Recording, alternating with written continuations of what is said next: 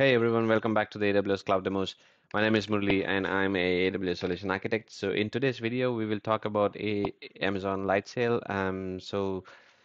Basically, what is Amazon Lightsail? We build applications and websites pretty quickly and with a low cost, and that too with a pre-configured cloud resources, right? And there are some of the use cases like, you can launch simple web applications using the pre-configured development stacks, and we will see how we can use these pre-configured development stacks with LAMP, Nginx, Mean, and there are a whole bunch of services that you can use. We can see the list in the video. And you can also create a custom websites like your personal websites, e-commerce, WordPress, and etc. It's pretty easy to create in one click with a few button clicks. And also you can spin up some test environments, build a small businesses. There are a whole bunch of use cases where you can use the Amazon Lightsail stuff. So in today's video, we will talk about how we create Lightsail containers. Basically, in our previous videos, if you have already subscribed to my channel, you would see there is a service called AWS ACS, which we have created for containers. And we have used the clusters, we have used EC2 types, we have used Fargate types. There's a whole bunch of complexity around it, but if the people who want to choose simplicity and flexibility, and also Lightsail comes with security as well. Um, People who prefer simplicity, I believe Amazon Lightsail is for them who can use it and make sure um, it can spin up those servers pretty quickly just by simple configuration. Okay, so what is the difference between ECS and Lightsail containers? So Lightsail containers is designed for simplicity, like I said, and easy to use. It abstracts away many of the underlying complexities of AWS services, making it a great choice for developers who want to focus on coding their applications without dealing with the intricacies of managing cloud infrastructure, right? So coming to ECS, Amazon ECS provides more flexibility and control over the container orchestration. It is better suited for experienced users who require advanced features and customizations.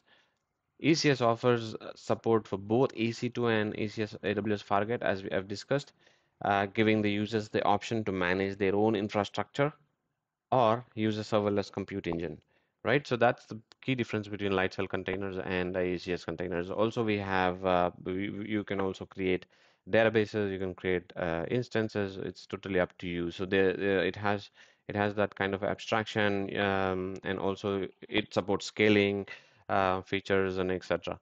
Okay. While Lightsail offers auto scaling, it may have limitations compared to ECS. Okay, you have to keep this in mind, especially in terms of scaling and customization options for larger and more complex applications. Okay, so there's a limitation there.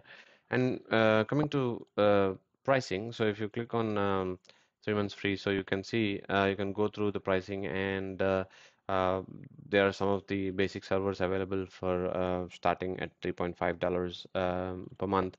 um, you can choose the CPU, GPU, SSD, hard disk, and data transfer. Okay. Okay. So I think I'll paste this link in the description box below, so that you can go through the pricing and stuff like that. If you're in free tier, then don't worry. You can simply use the service and create your own Lightsail containers or stuff like that. But if you're not in free tier, then that's when you have to look into the pricing and learn more about it. Okay, so that's the pricing. And if you're coming to my videos for the first time, then please don't forget to subscribe to my channel. Please like my video and also share the videos. I'll be making these AWS videos.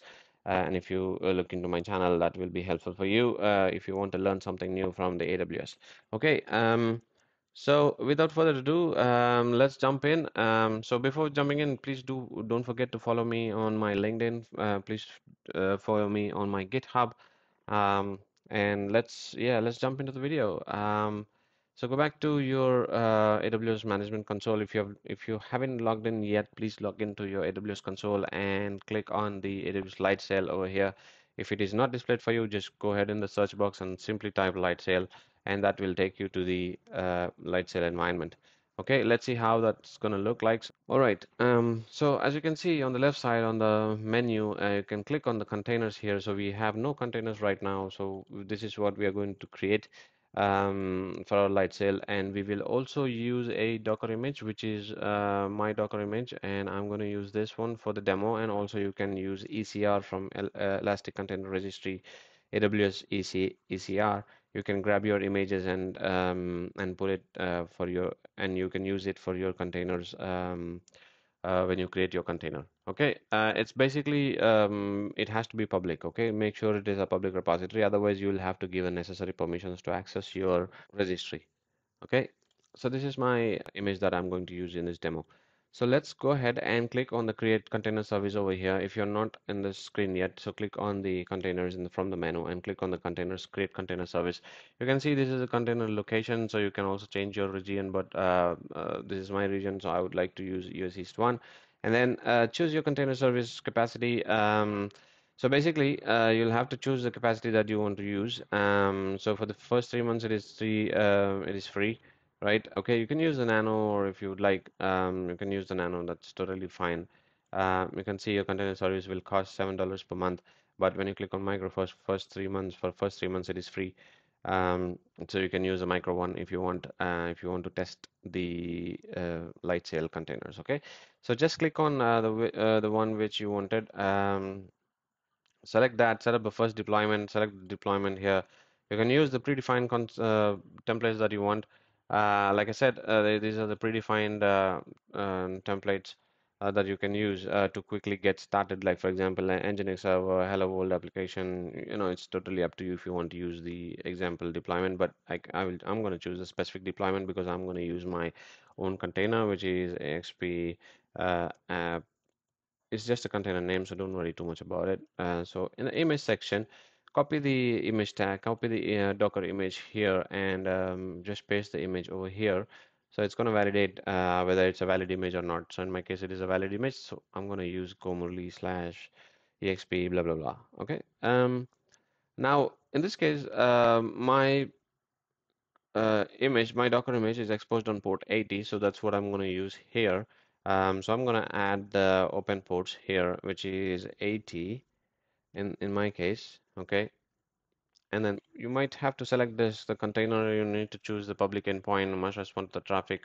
So this is where you're going to choose the public endpoint, and you can see the default port is 80 and the health check is going to be on just slash, and that's pretty much what the settings are. It's see how easy it is, how pretty quickly you can create your container without lot of frustration. So you can see the container service, and you can see how we are going to build this. Okay, it might take a few minutes for your container service for available for use. And if you scroll bit top, I just want to make sure that I've selected the right one, which is for free for 3 months.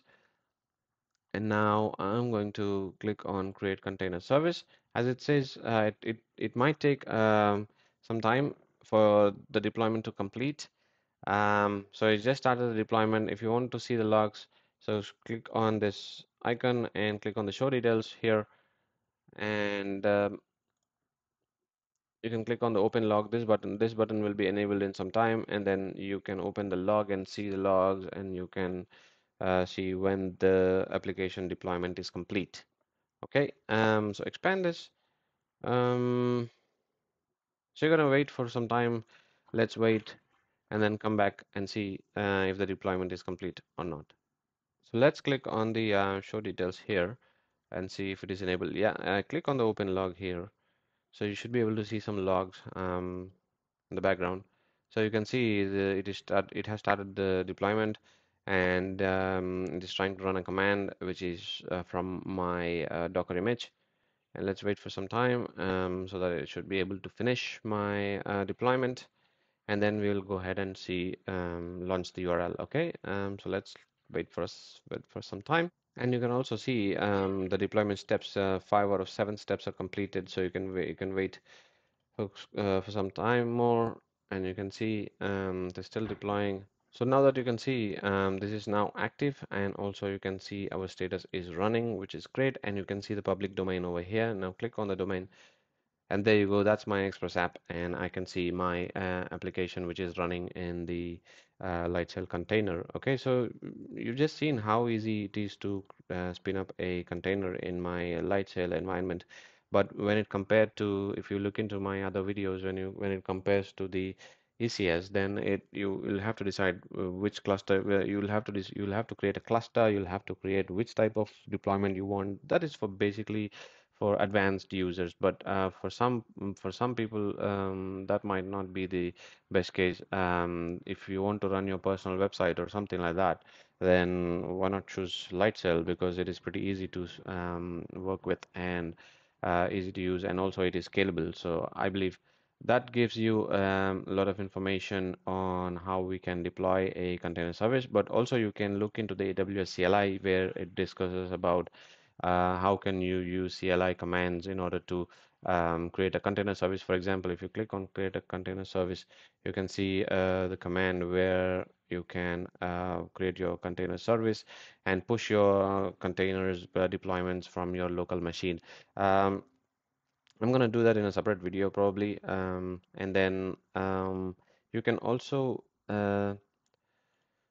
going back to the light cell environment, you can also push your images, and you can see how you can push. You can also push your images into the light cell, uh, push your container images, and then also you can create register a domain for your application as well, and you can see some metrics.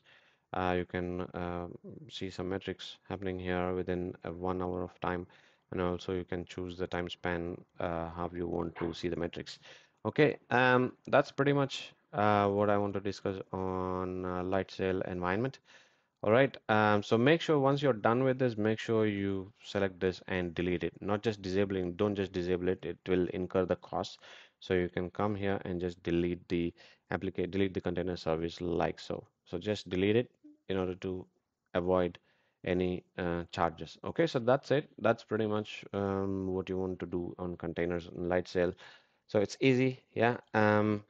Yeah, and thank you for watching this video, and please don't forget to follow me on my GitHub and LinkedIn, and please don't forget to subscribe and like my video. And thank you so much. I will see you guys in the next video.